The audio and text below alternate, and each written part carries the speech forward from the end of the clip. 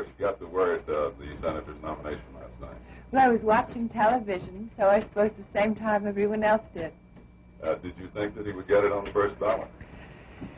I hoped he would, but I didn't know. He telephoned me before the balloting, then right after it, and then about 5:30 in the morning. Do you have any vacation plans when he comes home?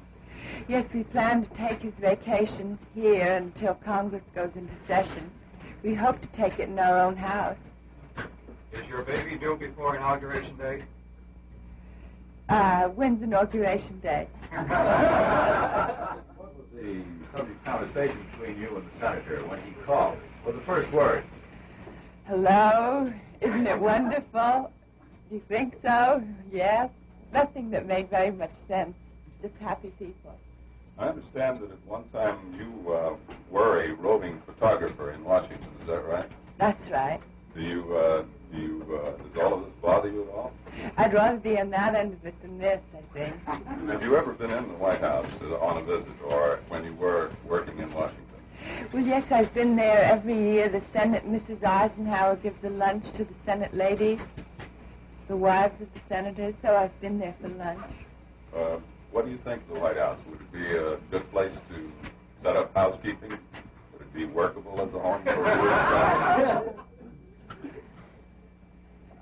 Well, I think if it turned out that way, you'd have to make it so. Do you want a boy or a girl, or does it make a difference? It doesn't make any difference. Do you have any names picked out?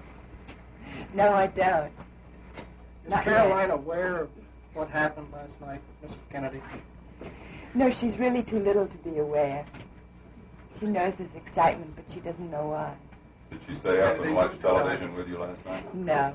Who designed the dress that you're wearing? I don't know. I just bought it. In a store? The question just a moment ago was, where do you buy your clothes? May I ask you that?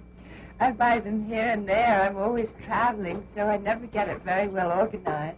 I see. Just with luck. Do you expect to meet the senator at the airport Sunday night? I'd like to. Depends how many of you will be there. You say that you won't be actively campaigning with the senator. Will you be helping him write speeches or anything like that? No, but I think running a house around a man as busy as my husband is always a full-time job. And then I have my daughter. Then I'm sure that I won't have too much time on my hands. Kennedy, as a father, would you call the senator a strict disciplinarian, or is Caroline discipline left to your charge? Well, he's strict, but he's very affectionate, as I try to be, too. Do you see the role of the First Lady as a more active role these days than it has been for other presidents? I think it depends very much on the First Lady. Everyone has to be themselves. Mr. Kennedy, you're probably watching the vice presidential position at the moment. Who would you say, in your opinion, would be the likely running mate for the senator? I haven't any idea, so tonight I think will be almost as suspenseful as last night. Who do you like? I like everyone. And we'd like to thank you very much for being so gracious and talking to us this morning. Thank you. I've enjoyed it. Is there anything you'd like to say before we close?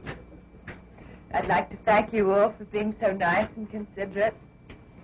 May I ask you one more thing? That's a beautiful necklace. I don't know whether it picks up on camera or not, but would you tell us what it is?